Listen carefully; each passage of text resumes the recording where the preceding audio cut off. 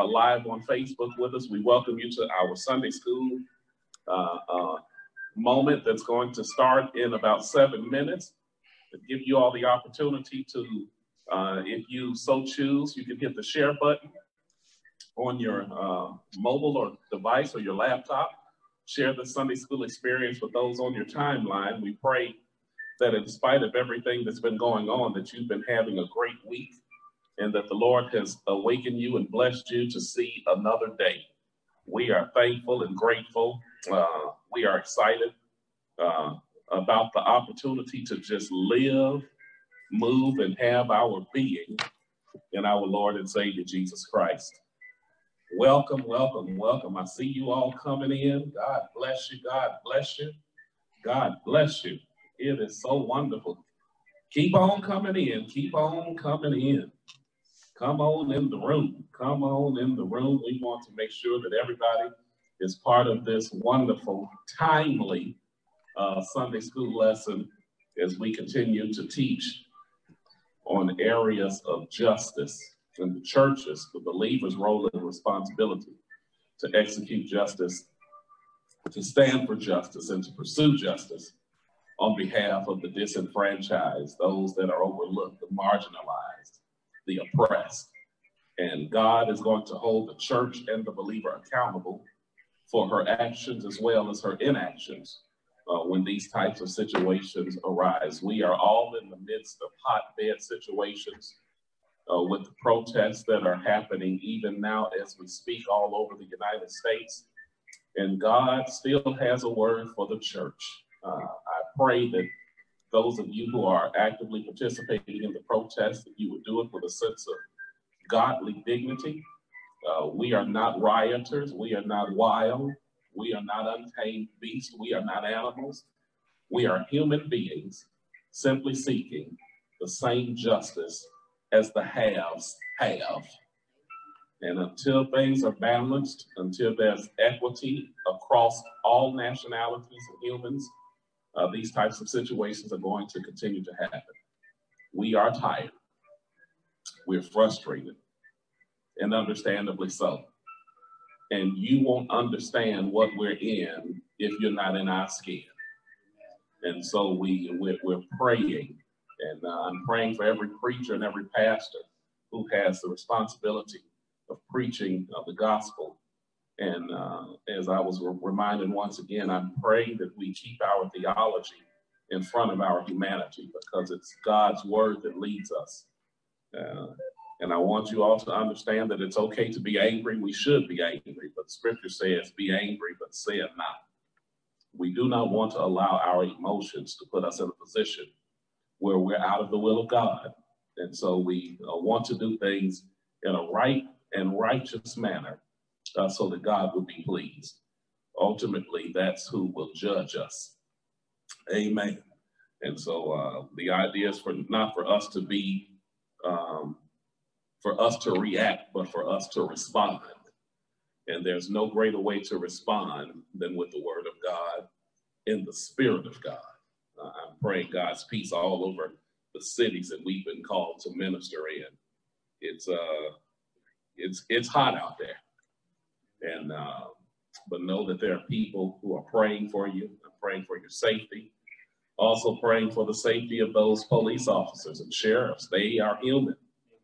They have families too.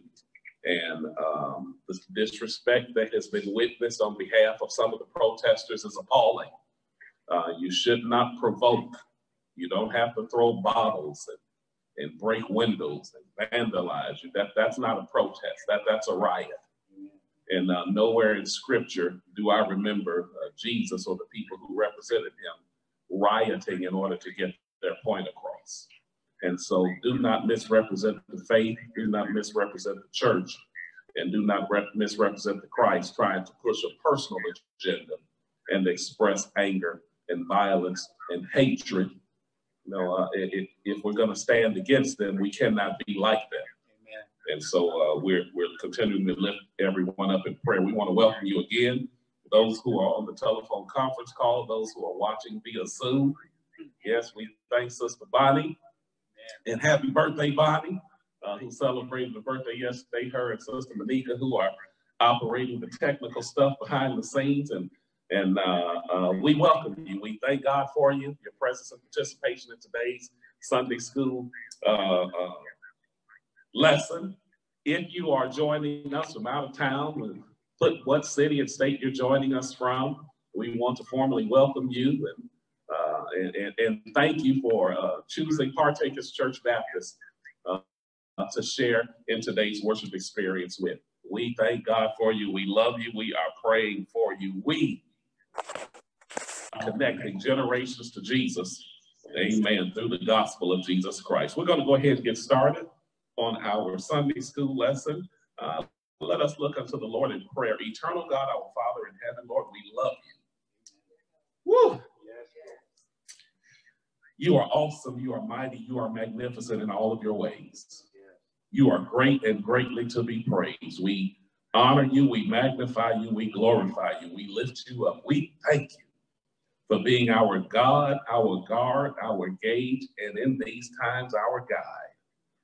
It is you whom we adore, who we worship, who we surrender our bodies as living sacrifices, holy and acceptable unto thee. And God, we would ask that you would forgive us of our sins, that you would create in us clean hearts, oh God, renew a right spirit within us, that we can continue doing your holy and righteous will. Now, God, we need you to touch us. This nation, this world is in turmoil. There are many enemies that are coming against your people. God, with the COVID, with the prejudice, with the violence, with the racism, with the injustices that we are all facing even now, we need you by way of your Holy Spirit to intercede, to interfere, to intervene, and to interrupt, that your will may ultimately be done. Look upon your people and have mercy. Touch all of those who are in positions of power who make decisions concerning the forward or backward movement of this nation. You know how to get to them when we can't. And so, God, we recognize that you own the patent on vengeance. And though many hearts are disturbed and angered, God, we pray that you would arrest flesh, that it not glory in any way, shape, form, or fashion, but that your Holy Spirit will continue to rule and reign in righteousness. Now, teach us this lesson, God. We're ready to receive. Feed us till we want no more. Bless everyone who's here in the building with me, those who are watching via Zoom, on Facebook, on YouTube. God, thank you for using streams, multimedia options for the message that ministers to the misery of the masses. We thank you for making these options available to us. Bless everyone under the sound of my voice. In Jesus' name we pray. Amen. Return to Love and Justice is the title of our Sunday school lesson. And it's amazing that it's entitled because it is so timely. To suggest a return is to say that we've left it. And God is calling on us to return to something that we've abandoned because we've allowed our lust for power, our ignorance of scripture, our disobedience. We've allowed sin to lead us off of God's path of righteousness. So he's calling for this entire nation to return to love and justice. Our background scripture is coming from Hosea chapter 11, verses 1 and 2, verses 7 through 10, and then Hosea chapter 12, verses 1 and 2, then verses 6 through 14. I encourage each and every one of you that in your spare time that you would read each chapters 11 and 12 of the book of Hosea. And let me also add this real quick. Those of you who have not, we would encourage you all that if you haven't done it, that you would subscribe to our Partakers Church Baptist of Detroit YouTube channel, and that you would prepare for the congregational reading that's going to happen at the 10 o'clock hour by going on to our church website at www.partakerscb.org, clicking on the worship tab, and you can download the congregational reading and as well as our Partakers One Accord declaration And soon, since we've got this Zoom connection and Bonnie's working it so well, we're going to be having announcements and other things forthcoming using this great tool that God has given us. Amen. Our aim for change. Our aim for change is that by the end of the lesson, we will compare prosperity as a worldly goal with the godly virtues of love and justice. We will regret the occasions where we have made material prosperity a greedy, covetous goal, and then practice love and justice as key virtues. We welcome everyone again. Those of you who are on the conference telephone call conference line, we welcome you as well. Our in focus story. 16-year-old twins, Brianna and Jackson, and their family just wanted some warm food. Their father had lost his job and their mom was sick. They wanted to eat and would volunteer to clean up in exchange for food. The twins left their 2-bedroom apartment and their 2 siblings to find the family some food. They stopped at a church a few blocks away and asked if the church was still serving meals. The church said they were, but the kitchen closed in 20 minutes. Jackson ran back to tell everyone, but their mother was too weak to go inside. Their father stayed with her and told the other kids to go. The children thought they would ask to take the food for their parents. To their surprise, they were told they could not take extras. Brianna and Jackson managed to sneak bread and fruit in their pockets. The church's sign read, "We are a caring church." Brianna said they sure don't represent the care of God too well. Maybe the church down the street with the broken sign that simply read, "All are welcome," might mean it. Have you ever met or experienced rejection from people who claim to love the Lord? How are churches and believers guilty of saying they love the Lord, but not always displaying their love in genuine and meaningful ways? This gives us something to think about. Because if you've been in church any length of time, you've encountered a representative who misrepresented the motives and the love and the charity, kindness, genuineness of God. Our keep in mind scripture comes from Hosea chapter 12, verse 6, and it reads, "Therefore turn thou to thy God. Keep mercy and judgment, and wait on thy God continually." Our people, places, and times, the focus, character, our focus is Hosea. We know Hosea, don't we? Amen. Hosea, one of the minor prophets. He was an Old Testament prophet of the 8th century BC, called by God from the northern kingdom. He prophesied about the last 40 years before the fall of the northern kingdom, warning the Israelites to return to God before it was too late.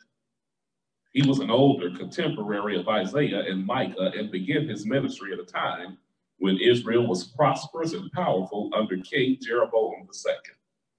It was from 790 to 749 BC. The background reads, the book of Hosea illustrates a time when the people of Israel had been unfaithful to God through worship.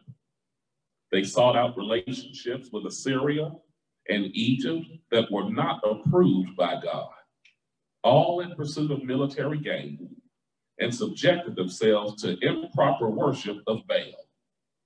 Throughout the story of Hosea, God has shown his commitment to the people of Israel, and yet they continue to both reject his love and disobey his commands. The northern kingdom managed only 2 centuries remaining vibrant and alive, in large part because its leaders failed to teach the people of Israel how to seek and follow after God. Let me just pause right there to encourage the preachers and to also warn, in a sense, that the goal is to ultimately lead people to Christ. There are some who are passionate about protest, and that's okay, as you should be. We all are to a certain extent. But the priority, never forget that the priority is leading lost humanity to a living Christ. When we get off that path, when we allow ourselves to be distracted by the things that go on in this world, we can end up easily misleading people according to an emotion that's guaranteed to change after the fires have settled and after the spirits and emotions have calmed down. Our job is to lead people to God. Hosea predicted the downfall of Israel when Shalmaneser of Assyria conquered it, and shortly after Judah went into captivity. In many ways, today's passages show how God is lamenting the frustration of a people who continue to defile the meaning of worship. In chapter 12, Jacob, who was later renamed Israel, practiced deceit, and yet was the common ancestor of all the 12 tribes of Israel. Jacob, however diligent in his desire to seek God, wrestled, good God Almighty, with the angel to receive his blessings. Jacob's ancestors named in this text remained under the belief that their benefits would be a direct result of their success without help from God. Jacob attempted to cleanse his home of idol worship. We see that in Genesis chapter 35, verse 2. However, his descendants remained steadfast in their worshiping of idols. And as a result, dishonesty, as noted by Jacob's past, became the norm in how people attained their wealth. Those of you who have families, those of you who are heads of households, those of you who have been called and ordained by God to lead, please know that your words and actions have a generational effect. Though you may change in the process, if you've already sown seeds of injustice and wrongdoing and sin, it can affect generations coming after you. The decisions you make now will affect your children's children's children. And so God is calling on us in this critical time to make sure that every decision we consider, every action that we take, that we first run it through the filter of Scripture within its context to make sure that what we're saying and what we're doing is actually in God's will. There are 4 points in this lesson. The first one being Israel's deliverance. The second one being God's reaffirming love. The third one being the punishment of Israel. And the fourth, seeking God's love and justice. Number 1, Israel's deliverance. We read that in Hosea chapter 11, verses 1 and 2. It says, when Israel was a child, then I loved him and called my son out of Egypt. As they called them, so they went from them. They sacrificed unto Balaam and burned incense to graven images. The lesson teaches us on this morning that God has in many ways envisioned the relationship that he maintained with Israel as similar to that of a parent and a stubborn child. God help me.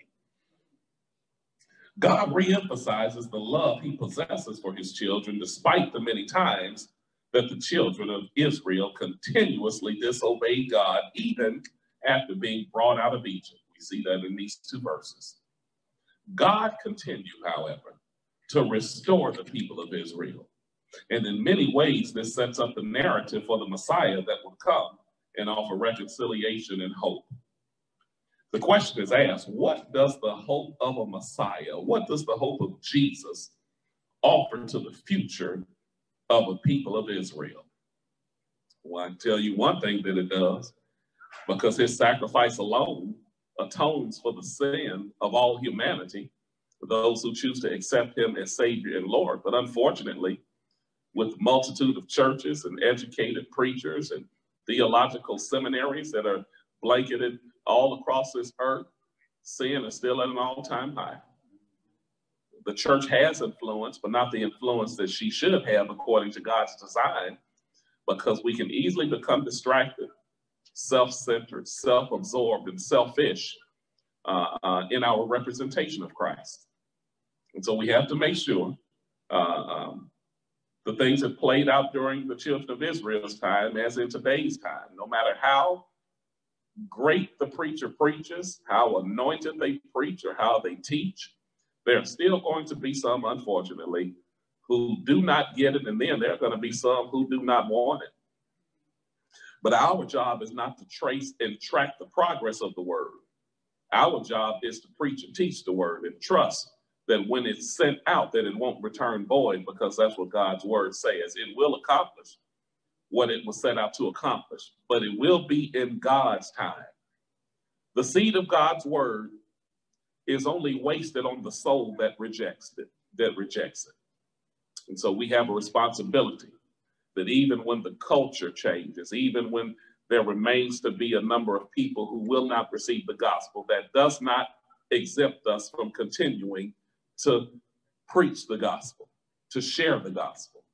We will be judged, not just preachers and pastors, but if you are a born-again believer, you have a responsibility and an obligation to tell somebody about Jesus. And I bet this, I don't even know some of you all that well. You watch it on Sunday, and you wondering, why is this black preacher getting ready to get in my business? I'll tell you why. Because there's probably some of you who's watching this who have relatives, who have children, who have co-workers. You have influence. You are saved, but yet when it comes to sharing the gospel of Christ, you've been silenced.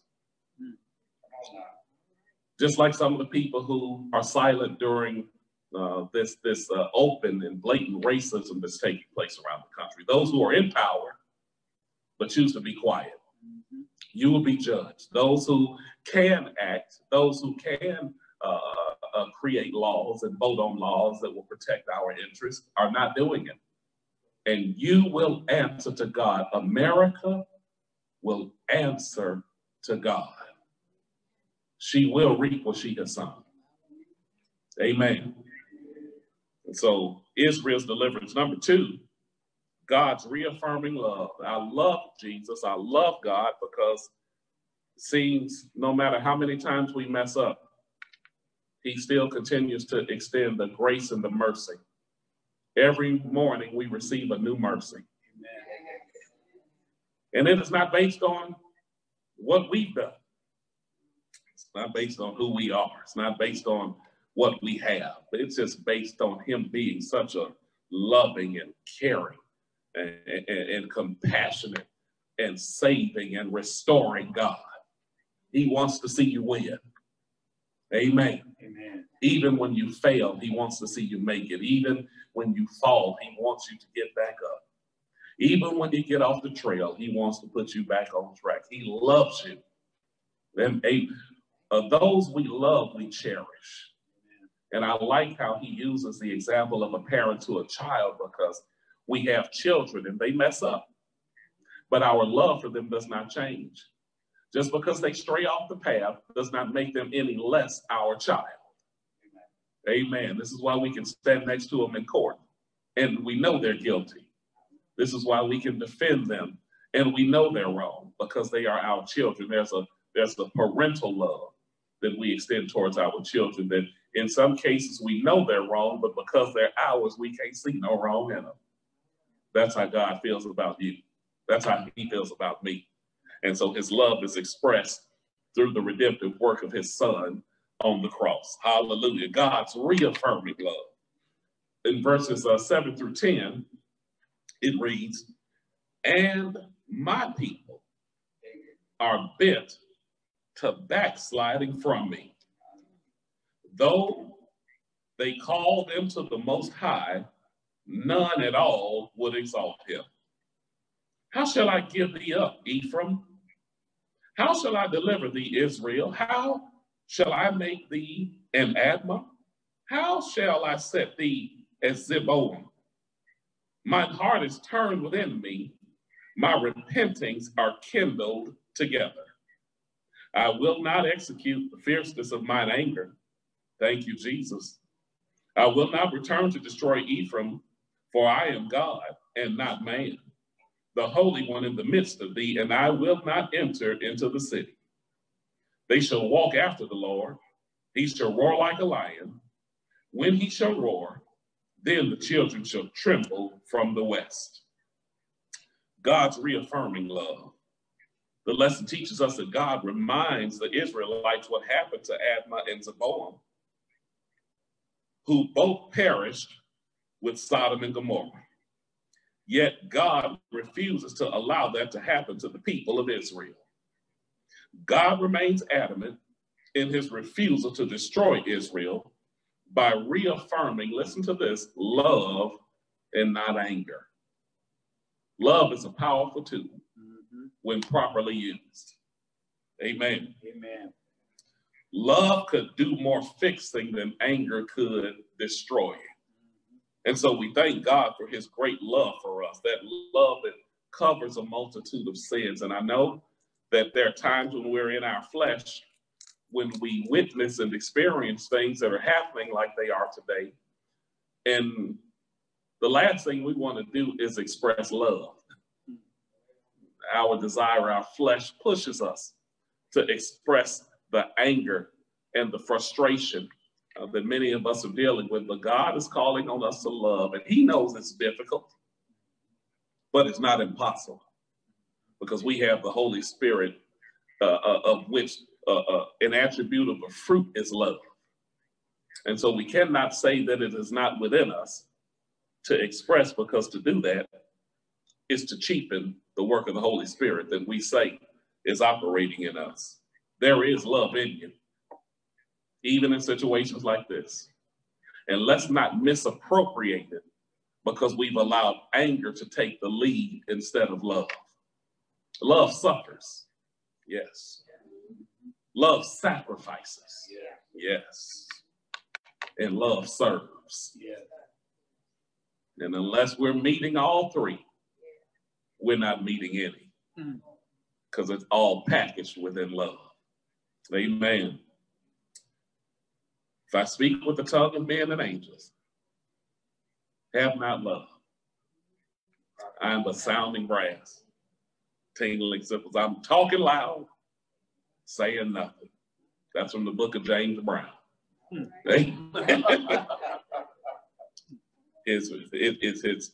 Listen to this. He remains adamant in his refusal to destroy Israel by reaffirming love and not anger. Instead of God's wrath, which would have been justified, God states that his compassion is aroused. Hear this lesson, saints, especially those who are out protesting. His compassion was aroused, not as anger. You actually do, in a case, have to feel sorry for racist folk. Even if they try to use the Bible and Jesus as justification for their actions, you've got to, in a sense, feel sorry that they really don't know him. Like those who love the Lord, who knows. Because if they knew him, if they gave God, by way of the Holy Spirit, the room to operate within them, there's a love that would overwhelm them, that would compel them to do right, just because it's right. Amen. God states that his compassion is aroused. This is a reminder to the people of Israel of God's divine position. We cannot, hear me, we cannot place our definitions of human characteristics onto how we understand God's behavior. God is infinitely larger than we could imagine.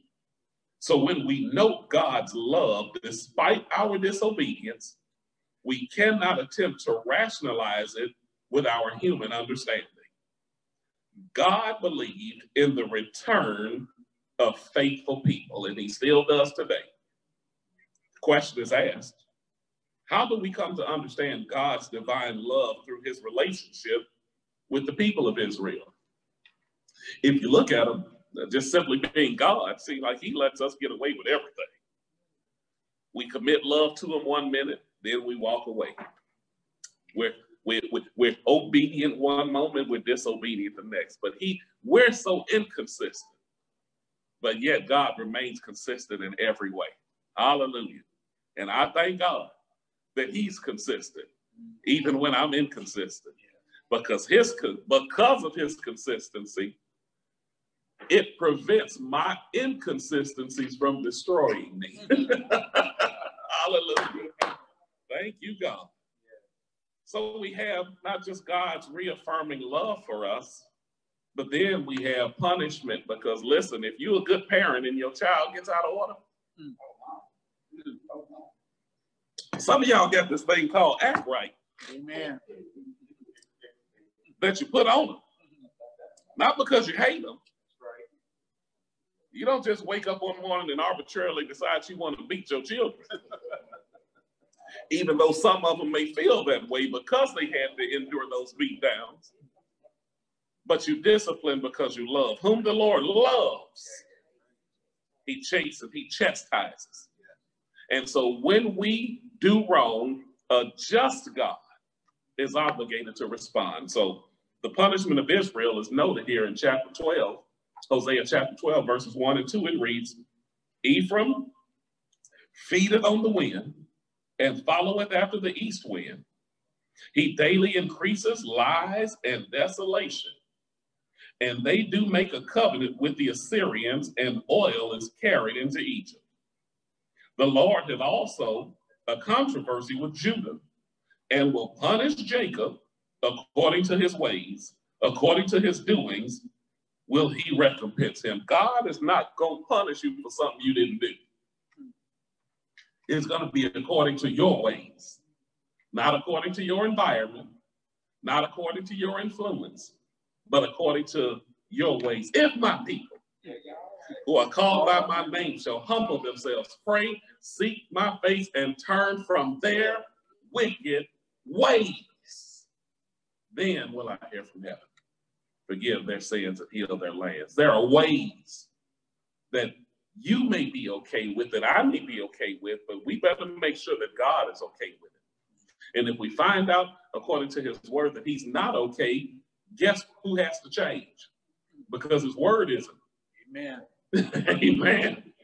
And this is a time and day where the believer needs to embrace fully the conviction of the Holy Spirit. Amen. Amen. At different times, Assyria and Egypt each conquered Israel and held their people captive. Yet Israel still tries to make alliances and trade deals with them. Good God Almighty, this can speak to me in so many ways, because when God allows you to escape, when he sets you free from the place and the people that had you oppressed and in bondage, why would you even want to go back and do business with them? God does not make a complete disconnect for us to decide after the winds have calmed and after the dust has settled that we go back. Help me, God. Amen. He often allows us to be cut loose so that we can be loose. Amen. Amen.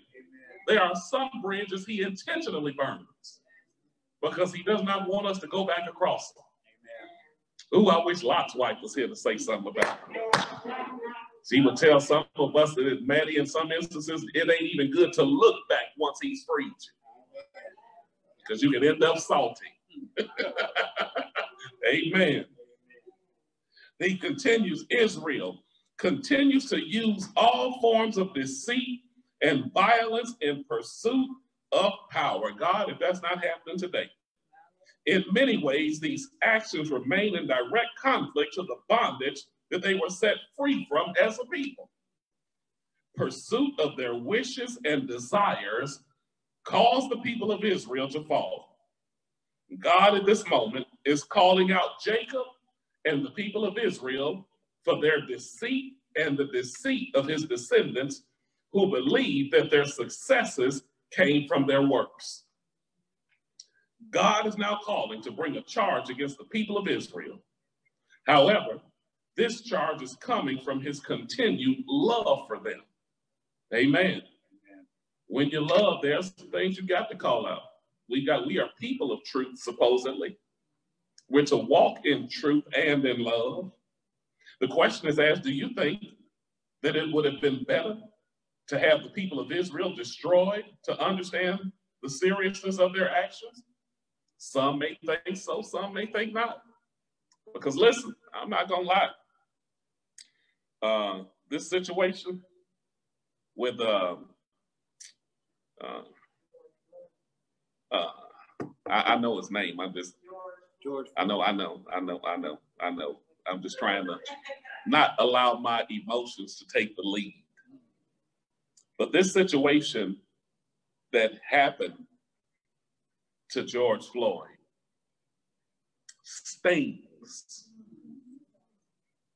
And looking at the video and now looking at all of these different videos from different angles only enrages me more. Mm-hmm.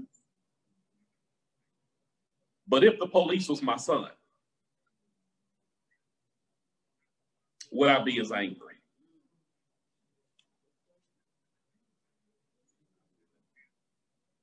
See, we could want somebody to burn and go to hell based off of the impact their actions had on our emotions. But God doesn't deal, his decisions are made according to emotions. It is not his will that any man should perish, any man, but that all come to repentance. That means the racist, the bigot, the separatist, the nationalist.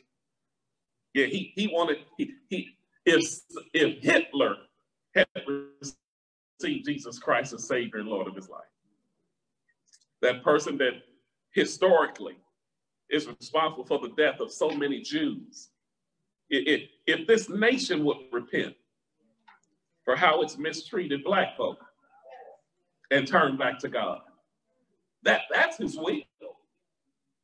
And God has a way of orchestrating things to ensure that his will be done on earth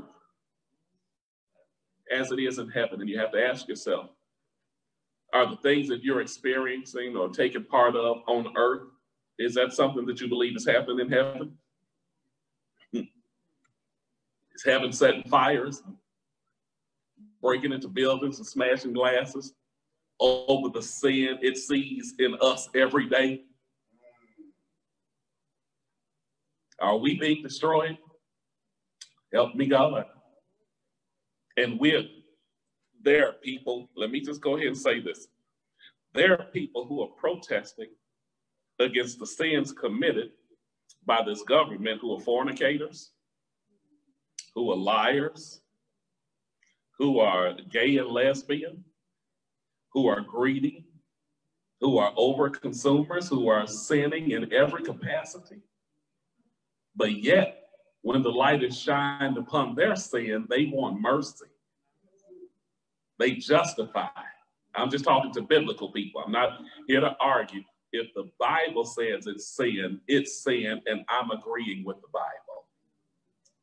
But we have to think before we start throwing pitchforks and shooting arrows and throwing spears and bullets at those that we have already labeled evil. We better make sure that our sin closet has been cleaned out. Otherwise, we see them from a skewed view, meaning that the plank has to be removed from our eyes in order that we may remove the splinter from theirs. So don't just rush to judgment and send a person to hell while being blind from the sins that we as individuals commit on a daily basis. If God would do to us what we desire to do to people who we feel have wronged us, would that be justice? I think not the God kind of justice. Number 4, because I know y'all ready to get on with the worship. Seek God's love and justice. We see that in Hosea 2, verses 16, Hosea 12, verses 6 through 14. Therefore, turn thou to thy God, keep mercy and judgment, and wait on thy God continually. He is a merchant. The balances of deceit are in his hand. He loved to oppress. And Ephraim said, yet I am become rich. I have found me out substance. In all my labors, they shall find none iniquity in me that were sin. Of course, we're not going to see ourselves as sinful. And I that am the Lord thy God from the land of Egypt will yet make thee to dwell in tabernacles, as in the days of the solemn feast. I have also spoken by the prophets, and I have multiplied visions and used similitudes by the ministry of thy prophets. Is there iniquity in Gilead? Surely they are vanity. They sacrifice bullocks in Gilgal, yea, their altars are as heaps in the furrows of the fields. And Jacob fled into the country of Syria, and Israel served for a wife, and for a wife he kept sheep. And by a prophet the Lord brought Israel out of Egypt, and by a prophet was he preserved. Ephraim provoked him to anger most bitterly. Therefore shall he leave his blood upon him, and his reproach shall his Lord return unto him. Good God Almighty. God seeking love and justice. We ain't getting away with nothing. God urges the people of Israel, once again, to return to the ways of love and justice. They must put away the deceit and harm they have displayed since their release from Egypt. The boasting of riches and wealth is not rooted in justice or love, nor does it carry weight in God's kingdom. God reminds the Israelites of the Festival of Booths, a time when they spent a week living in tents to honor God's protection when they wandered the wilderness for 40 years. However, God warns the people of Israel that if they continue to live in such a way that glorifies material success and idol worship, they would be sent back to the tents and placed in bondage. The question is asked, how can one attain wealth in a way that is still affirming of God's love and justice? How can you gain wealth without compromising your integrity, without going outside the boundaries of our faith? God has a way. Scripture reminds us that he gives us the power to get wealth. But how we use that power will determine if it's him doing it, or if it's the devil doing it, or if it's us doing it. I'd rather go God's way. Amen. The liberating lesson reads, let me discuss the meaning real quick. It says, note the times in your life where you found yourself disobeying God and idolizing other things. How did God extend his love and mercy towards you even at that time? How do you understand success in any area of your life as it relates to your relationship with God? Do you find yourself seeking love and justice even if the people and communities you loved initially reject you? The liberating lesson reads, there are individuals and corporations in this country who continue to profit from deceit and improper business practices. These individuals and corporations find themselves hoping to obtain worldly wealth and prosperity. Meanwhile, they continue to widen the wealth gap globally. Their desire to achieve power, status, and wealth by human means has allowed them to lose sight of the destruction that they are causing to working class and poor people. In many ways, God is still calling out to them, both in love and strong rebuke. God desires all his children, even those that operate in deceit and material wealth, to bring justice and restore good order. We can often find ourselves seeking to obtain the material wealth of millionaires, meanwhile forgetting the reason God blesses us with wealth in the first place. We have been given wealth so that we may extend back the same love God has shown us and share it among the least of these and work towards restorative economic justice. I'm reminded of the parable of the rich man and Lazarus. How Lazarus, sick, sores all over his body. The only thing he had to comfort was the saliva from the tongues of dogs to keep him comfort. And when he reached to the rich man to have a need met, he was ignored. They both died. Lazarus was in the bosom of Abraham. The rich man, the Bible says, from hell, he lifted up his eyes. Be careful how you treat people in this earth, because there's a life that's happening after this, where God flips the script And now the beggar is the one who has what the former needed. When on earth, when the beggar approached him, he didn't meet the need. And I believe God is turning those tables even now.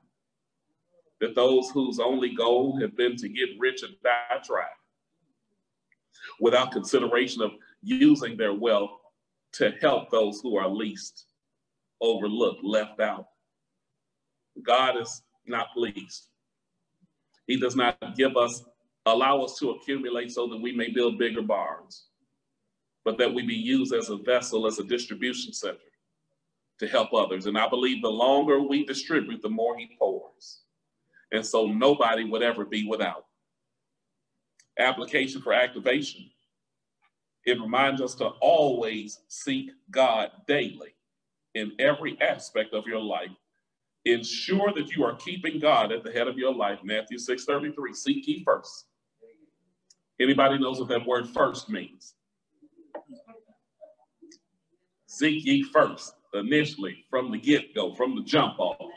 The number one priority, seek ye first the kingdom of God and his righteousness, his ways, his will, according to his word. And everything that you're chasing to get rich, God will assign to chase you. But you got to put him first. Ask yourself, what are you faithful to? That's a powerful question to consider, even in times like this. What do you find yourself idolizing? You can also examine if the blessings that God has provided you should be redistributed to those around you in need. Lastly, seek to trust God to continue being a provider in your life and not to trust in your own ability to provide. Challenge question goes out to those as we're in this tempered time. Before you decide to go out and protest and picket, did you consult God? Did you earnestly pray and ask God, what is my role as an individual in all of this? What do I tell the people that you've assigned to my stewardship about the current events that are taking place? Because there are those out there, unfortunately, they just want attention.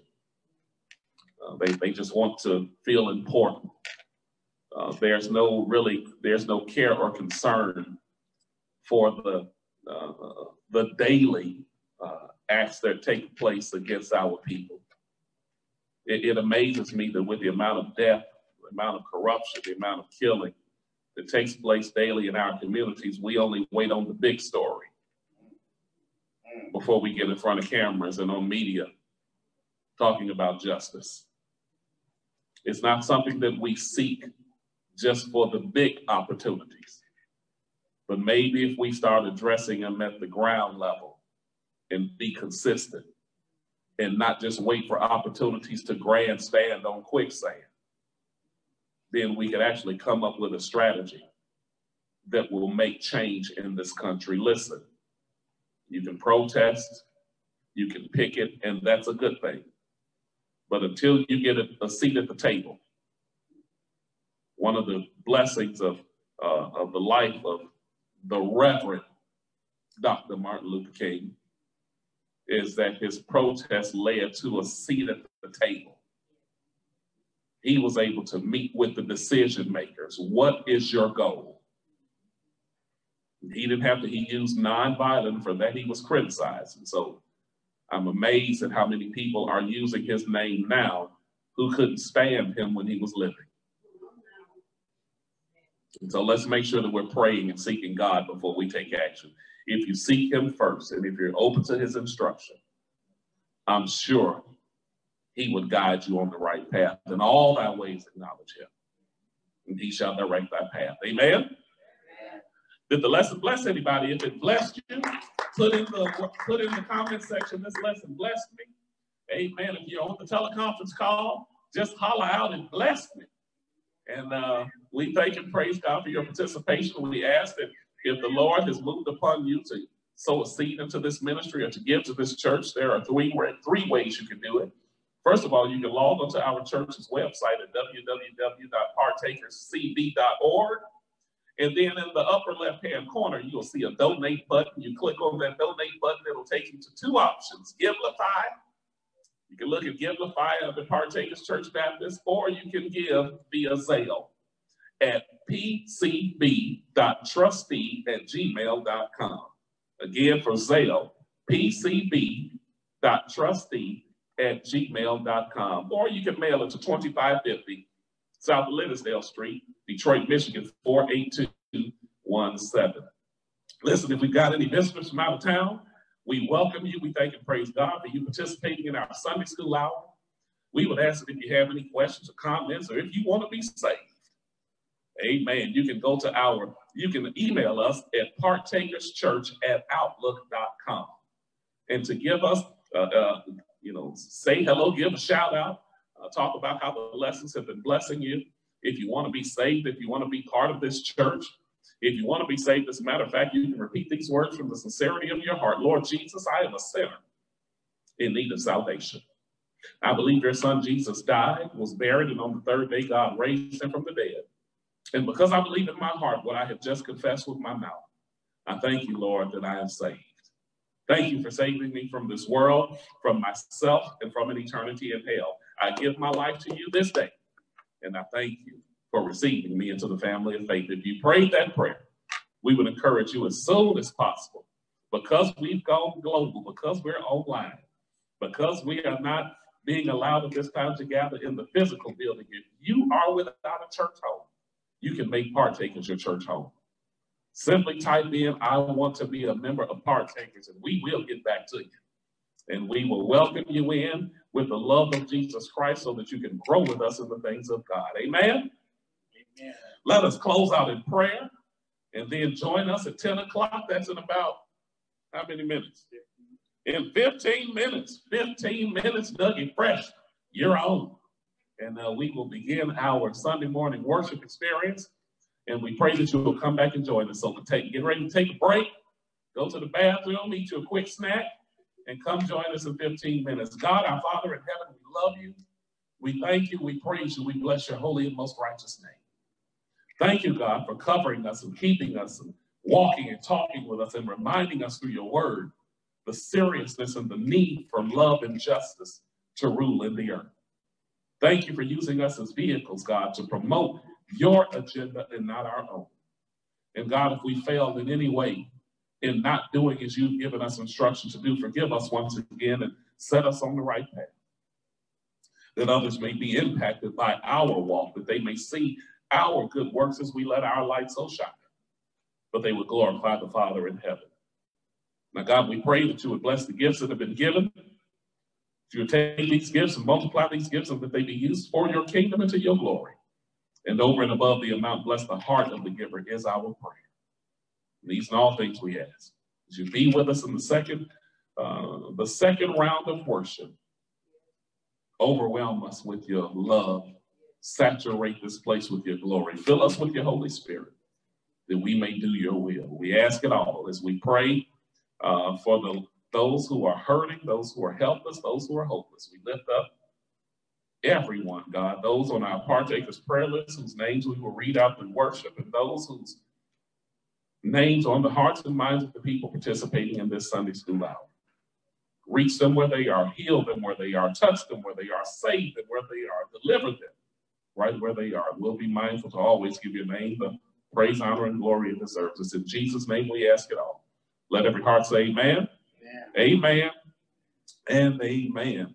We will be back in 13 minutes. We thank and praise God for you joining us. And remember, partakers forever. God bless you. See you in a minute. Bye-bye, y'all.